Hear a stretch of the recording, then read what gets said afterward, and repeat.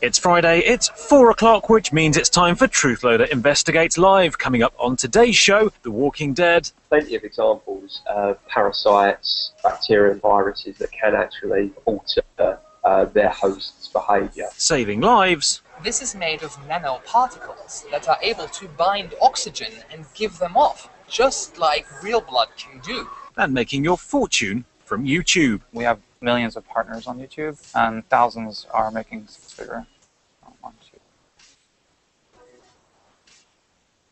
So, we've got quite a lineup today. Sounds exciting. Sounds exciting. Do you want to know about zombies? I do. Oh, yeah? Yeah, you do. Do you want to know how to become a millionaire on YouTube? I do. Well, this is the show for you then. Excellent. Truthloader Right Investigates. place. Friday, 4 o'clock. I'm Sam. This is Adam. Hello. And we'll be taking you through the weird and wonderful world of science, technology, conspiracy theories, and all kinds of nonsense in between with a bit of banter and other things. Today, for the first time ever, a Truthloader Investigates. First, we have a live guest coming in. We've got James Pope, who worked on the Bionic Man even project, and he's going to be taking your questions and hopefully giving us some answers. So he'll be joining us a little later in the show. So if you do have any questions for him, please do comment, and we'll put those to him. Sensible questions only, please. Yeah. There are certain parts we do not want to bionically replace just yet. Which ones? We better not go into that. My heart. Anyway, let's get on that note. Oh, good. 45 seconds and we've already descended to those depths. First up, could zombies really exist? What do you reckon? I don't know. Shall we find out, Sam? Let's find out. We spoke to a scientist and zombie fanatic, Andrew Voke, who gave us his opinion. Reanimated corpses, that's very unlikely. However, drastically altering behaviour, that's much more in line with stuff that we see in nature. There's in fact actually like plenty of examples of parasites, bacteria and viruses that can actually alter their host's behaviour. 28 days later and 28 weeks later, that virus, well, at least its symptoms were based upon rabies, making this leap from something that can have debilitating changes in host behaviour to something that, yeah, kind of is then likened to, say, for example, 28 days later. It's not impossible, but I would say very, very unlikely. So zombies aren't impossible. Zombies are not impossible. How scary is that? That's terrifying.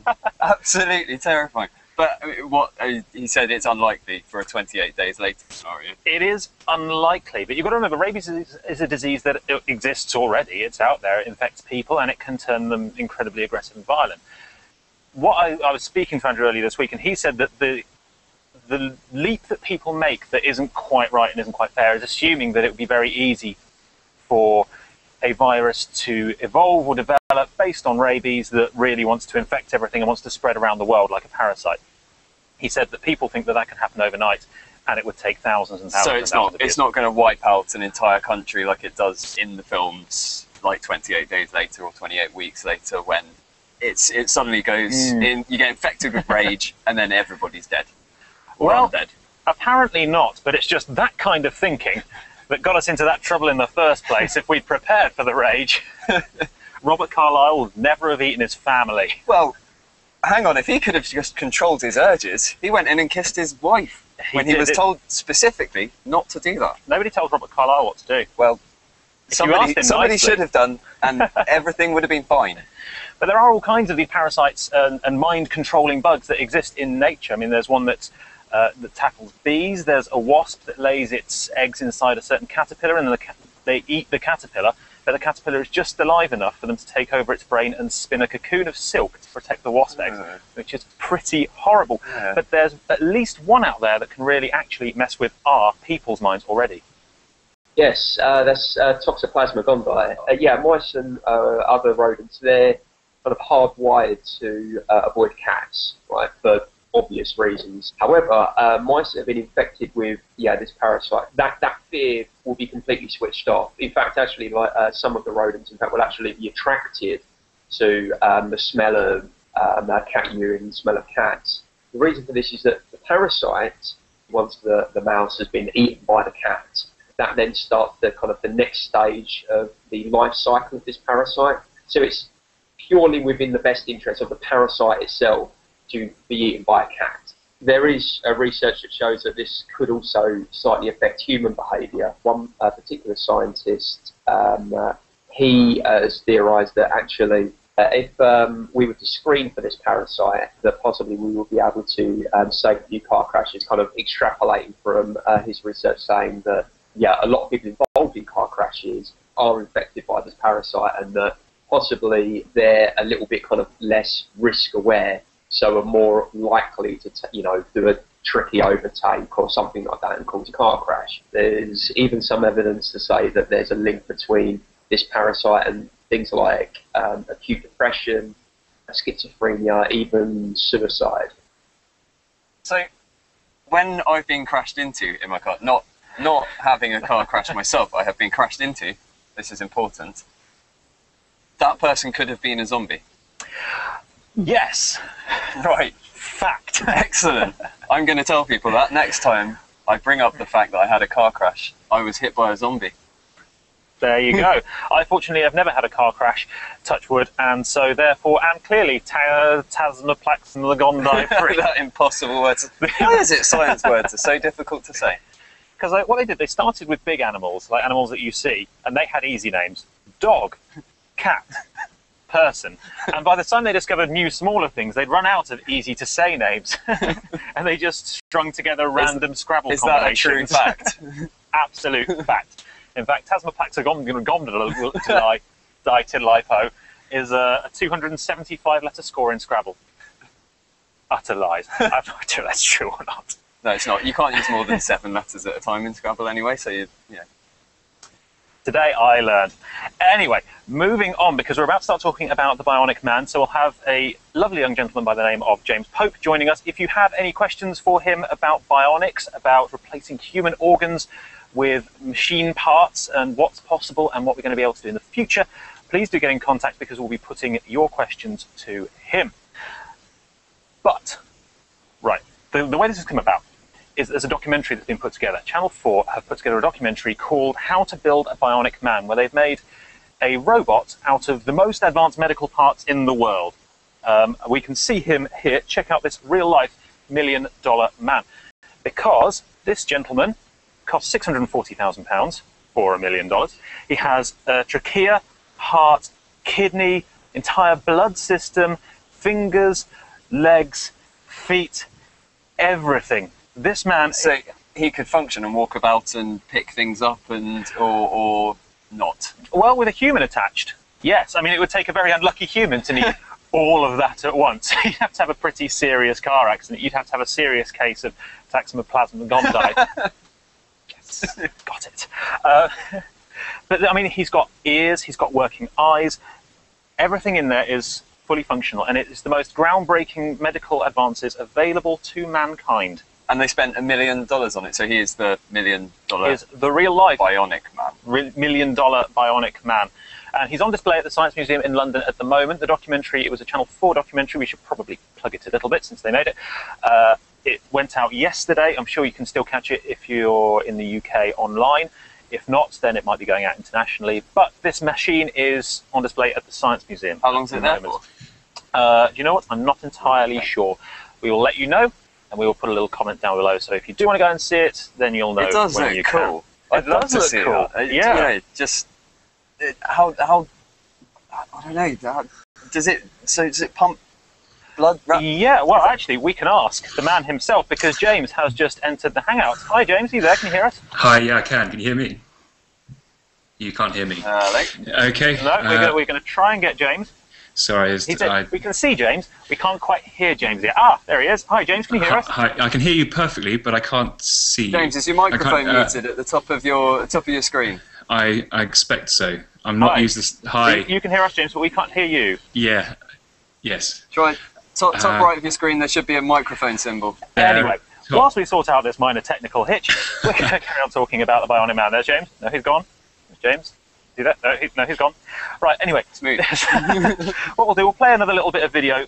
Basically, this robot was modelled on the presenter of the show, a guy called Bertolt Meyer. He's a Swiss social psychologist. And he talked us through, we were talking about the blood there, he talked us through the blood, which is his favourite part of the machine. One of my personal favourites is the artificial blood that runs through these tubings, and Because this is made of nanoparticles that are able to I can see them and hear them, but they can't hear me. give them off, just like I real can hear blood them and see them, but they can't hear But me. this is not a real blood, this is nanoparticles. And I thought that was absolutely Can't hear you. No. Particle blood. Yeah. It's plastic blood. And they can do this, and they can put this in people, I think. They're all ready. And it's amazing. I mean, what they were saying in the documentary is that the main problem with this stuff is that actually it all exists, but it's so expensive. £640,000 for the full set if you should want to collect it. And insurance companies just won't pay for it. I mean, that was one of the things that came out of this documentary. So the stuff is there. It's just. Is there a height? Is there a mic? I remember there was a kid a few years ago who needed a bionic arm, and it cost something like $200,000. Astonishing, isn't it? Yeah. And I think in the end, Mercedes. I think they paid for it because he was a big racing fan. Amazing. I'm fairly sure that's true. Fantastic. Well, I mean, that's it, isn't it? Yeah. £200,000 for a bionic arm. I mean, my dad actually, bit of personal history here, tiny violins. My dad had a false leg. He lost his leg in a motorbike accident when he was really young. And, yes, it is bad. and he had a false leg. And at the time, you know, technology was such that it was all he had was a small plastic thing. And now you can have these legs which are actually robotic legs that connect to your brain, and you can walk on these legs. And just the way the technology moves on is astonishing. And Bertolt, the guy who presents the documentary, has a prosthetic hand, and it can grip, it can reach out, touch, Pick things up. Yeah. Can he sense things in it though? I don't know. I don't think so. That would be unbelievable if you could recreate the nerves in some way. Yeah. I mean, maybe we could look into this. It's only a matter of time. A few weeks ago, we mentioned this every week so far, we interviewed Professor Kevin Warwick, who's a leader in cybernetics, and he is kind of working on this stuff right now, and he reckons it's doable. He reckons that we'll have this stuff in a couple of years, but it's the money. We seem to have lost James Pope. We will put your questions to him if we can get him back. I think he's had some minor technical problems, possibly with a microphone, since we couldn't hear him, but we will come back to him. So we're going to move on swiftly, but we will come back to James if we can. So, next up, do you want to be a millionaire? Yes, I do. Do I have to go on TV and be questioned by Chris Tarrant, though? Because I don't want to do that. No, you don't have to do that, nor do you have to ruin the economy and then claim huge bonuses. Bankers. Because there is an easier way. Well, it's not an easier way, actually. It's quite a lot of work still. Oh, I said that just disregarding everyone's efforts. Anyway, YouTube is a genuine way now that you can run a business and you can earn a very good income off it. There are people out there who are celebrities. They're millionaires. But do you at home want to be one of those people? Perhaps you have a great idea, but you don't know how to put it forward, how to get people watching your idea. We're here to help because David Rippert is from YouTube, and he, when we spoke to him earlier this week, gave us some tips for success. So if you want to follow it, do this. What's really important is really talk about something that you're passionate about, obviously. So it's creating content that you know about, that you're passionate about, that your audience is going to care about. Collaborate with other YouTubers that are already successful on the platform, and we can help you with that. So finding someone that you can collaborate on and do a piece of music for your video and link back to each other.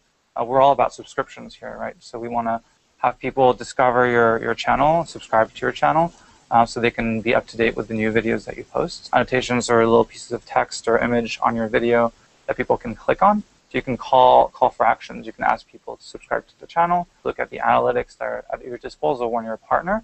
You can see, where people drop off or not during the video, what part was the most successful, what are the peaks and valleys in terms of views and subscribers. So this is our playbook. This is a Bible that we've developed that gives you all the tips to develop audience on YouTube. So it's available for free on youtube.com/playbook. And it's going to have a ton of information. I really encourage people to have a look. So there's actually a science behind it. It's not just getting lucky. There is a science behind it. You have to upload once a week. You have to follow trends. And you have to read that book. But this is getting rather meta, isn't it? We're a YouTube channel trying to get subscribers. By the way, subscribe if you like what we're doing here. I think that's the call to arms bit that you mentioned. There we go. 1 point. So yeah, if you like what we're doing, subscribe.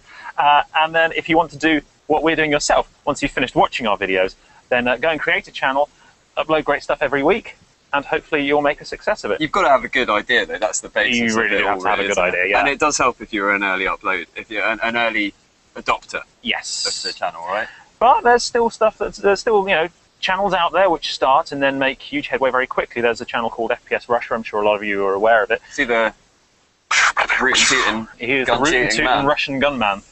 Hello, my friends. He started off, and I think he got 1 million subscribers within about 3 or 4 months, which is more than enough to make a very good living off. So there's money out there if you've got a good idea. Anyway, YouTube have created a space for people. Actually, now we're in a studio now. YouTube have created their own studio. It's not here. Nicer than this one. And you can go there if you've got more than 10,000 subscribers and you're a partner with YouTube. And it's in central London. They've got them around the world. I think there's one in LA as well. And you can go and create your own videos. So let's have a look at this. This is the YouTube Creator Space in London. The Creator Space is where your imagination and technology collide. Full broadcast quality HD cameras, professional lighting rig, dedicated green screen, audio booths, edit suites, and a state-of-the-art control room. That looks absolutely incredible. Yeah, it's a really, really nice place. I was there earlier this week and had a little tour around, and it's something else. I mean, if you want to create stuff, then there's, you know, YouTube will help you. They'll give you a professional studio for free. What was for free? Yeah, really? Yeah, completely free? It's completely free to use, and they teach you all the video editing skills that you need. Absolutely astonishing. Nice. So but do you have to already have a following to get in there? You do. You have to have 10,000 subscribers, I believe, is the number that you need before you can use it. What are the rest of their offices like? Because I hear it's like bean bags everywhere and ball pits and people just having fun. Have you ever had a wonderful dream where you're running through fields, sweeping your hands along daisies and poppies and wildflowers, and there's a lonely tree, and you run up, and then there's a beautiful girl? Yeah, you had that dream? Yes. Yeah, it's not like that. It's just an office. Oh, fine. Fair enough. Most of my dreams are But really they do boring. have a beanbag. They do have a beanbag, and it's good colours. They do have a beanbag. What? Only one? Is it a Just giant one that they share? Everyone has to fight for it. Eric Schmidt gets first call. Anyway. When he's not in North Korea. Right, moving on. We also spoke whilst we were there to an actual YouTuber. There's a guy called Steve Roberts who runs a channel called STR Skill School. It's a soccer skills channel. He basically teaches you how to do trick shots. And he's got 150,000 subscribers and about 40 million video views. So he's doing reasonably well for himself. But at that level, I tried to find out, I'll be honest, how much you earn from YouTube for doing various things. Getting an exact number is quite difficult, but he earns as much from his 150,000 subscriber YouTube channel as he does from his actual football coaching. So he's making a living out of this. Anyway, he told us how he got started. I released a video as a tester. It got a little bit of interest, but then it made me think, well, actually, is there something in this? So I found what I thought was a trending topic. I used to see quite a lot of Ronaldo free kick tutorials, so I decided to make that as my next video. I just basically decided to keep making more on the recommendations they were giving me. So it's kind of like, oh, can you do a skill on this? Can you show me more? So I started uploading, listening to feedback. So anyone who's watching this, you know, they might think, you know, Steve's a football coach, he's got nothing to do with me. I think if anyone's got an interest or a hobby, you know, probably the people you're closest to might not be interested, but there are millions of people out there that want to know that information. So make a channel, and big advice is try and collaborate with other channels, like get in touch with like-minded people, and you start sharing subscribers. And as I said, listen to the feedback you get, because if someone doesn't like it, they're going to tell you straight away on YouTube, and they are very critical.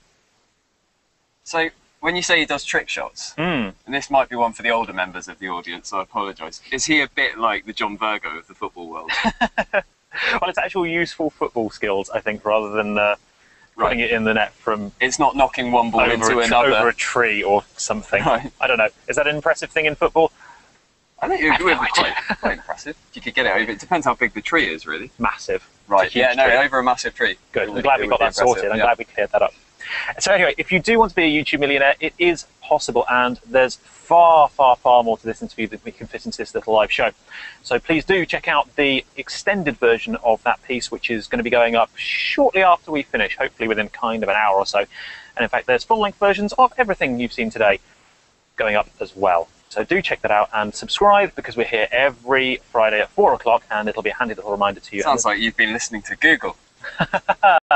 I take the advice. I've been listening.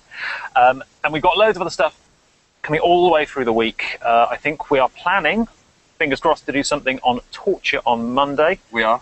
Not entirely sure what's happening Tuesday. Tuesday, I think we're still sort of messing around with that. But the torture thing is we're going to have a live debate. It's because 0 Dark 30 is going to be back in the headlines. So we're having a debate on whether or not torture can ever be justified. So it should be really, really interesting. We've got a couple of guests lined up already. I'm not going to tell you any more about them now, but they're very, very, very interesting. So tune back in on Monday. Amazing. And a little bit of background editorial insight here. We tried to get him waterboarded on Monday, and we weren't allowed. Health and safety, unfortunately. But we'll try and CGI it somehow. I actually asked for that to happen as well, and and I got shut down. It's pretty horrible, though. I mean, people, if you do want to see it, you can find videos of people trying it on YouTube, and it's pretty unpleasant. It's not something that I would really want to go through. Well, yeah, it's not something I really wanted to go through, but you know, it would be an interesting story to tell your friends down the pub. It is, and it's something that we really wanted you to go through. While you're drinking responsibly. Yeah, I know. Everybody was really keen for it to happen, including me, and it's not. There we go. On Wednesday is our best of the week selection, where we look at all the stories that we haven't been able to look at elsewhere. Funny things, sad things, amazing things, so do tune in for that. Of course, we'll take your comments and suggestions there. Thursday is our big debate.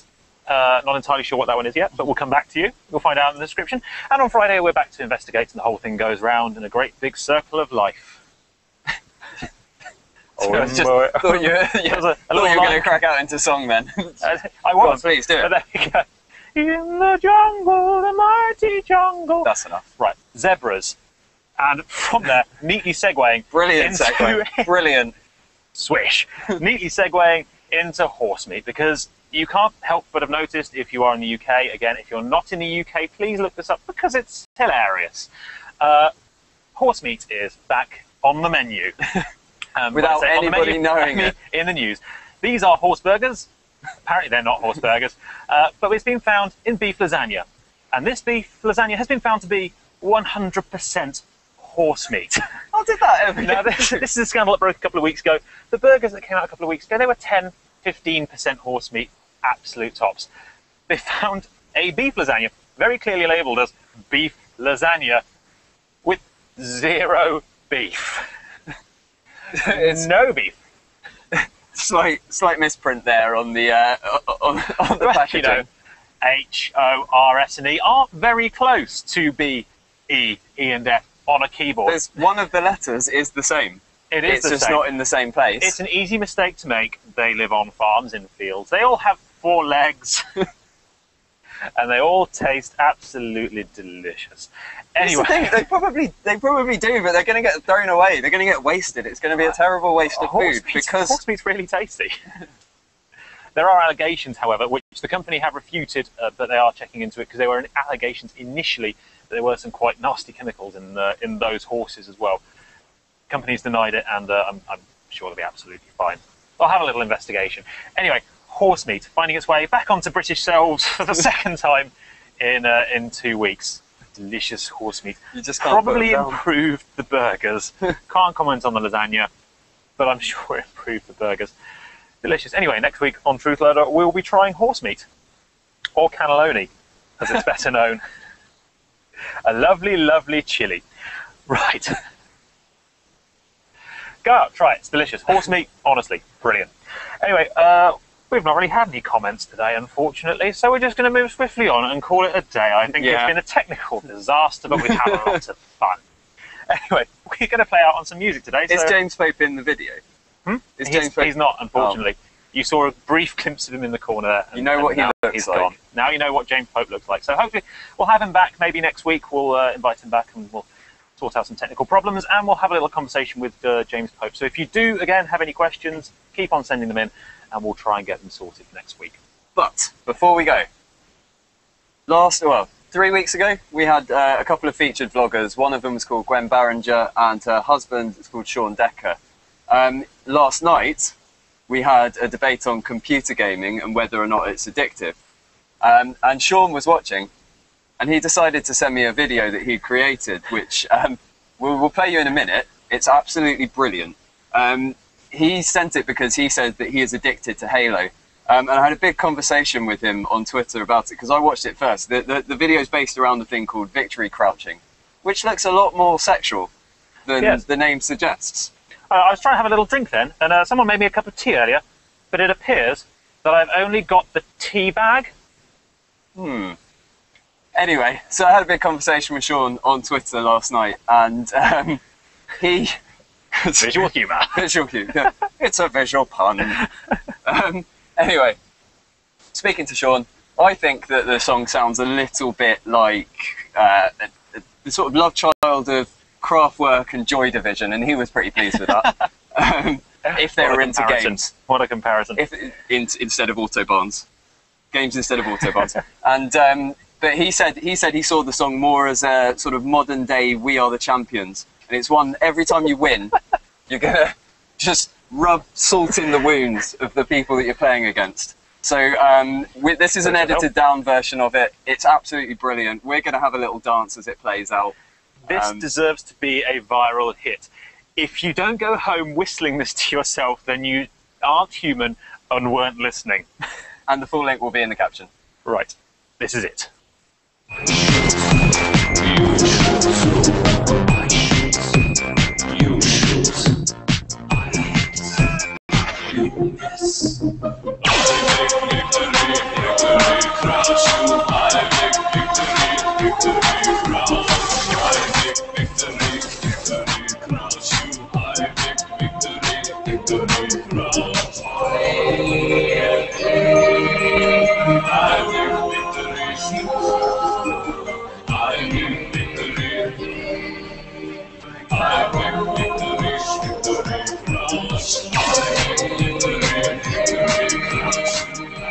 I think victory is